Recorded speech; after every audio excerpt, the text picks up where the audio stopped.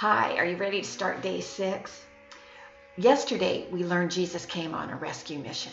And boy, did he ever. He came not only to save us from hell, but from the works of darkness in this world.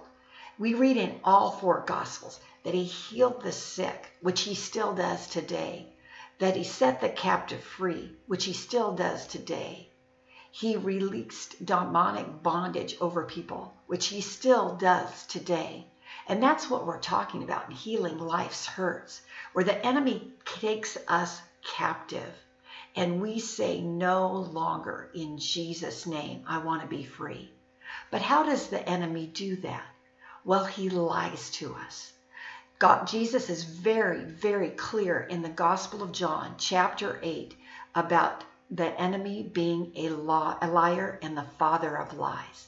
But in that same chapter is this glorious passage I want us to look at, and that is John 8:31 and 32. Jesus said to those Jews who believed in him, "If you abide in my word, you are my disciples indeed, and you shall know the truth, and the truth shall make you free." Well, what is the truth? The truth of God's word, certainly.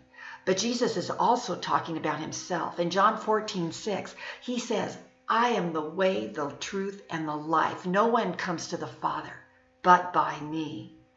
I heard a pastor once say, Jesus didn't only speak the truth.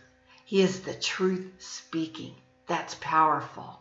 And it is the truth of Jesus Christ in our life that sets us free from the lies that we believe about ourselves and about God.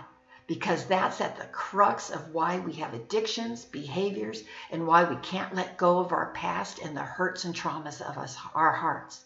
So that's what we're going to be talking about.